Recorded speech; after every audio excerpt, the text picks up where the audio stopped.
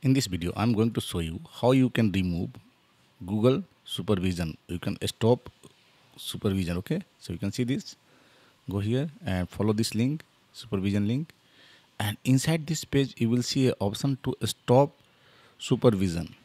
Okay, and you just have to do that. You have to click on that Stop Supervision. You can see this option, Stop Supervision, at the bottom.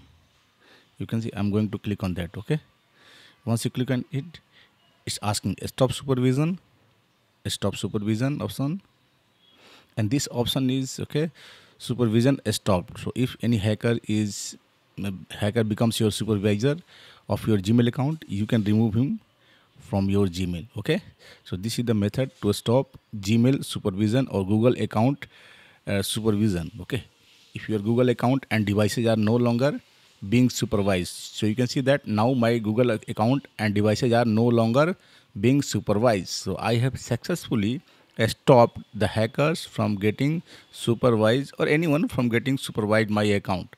Now no one is supervising my account. Okay, so in this way you can stop the supervision in your Gmail account. So thank you for watching. Hope it will help you. If you help you, don't forget to like.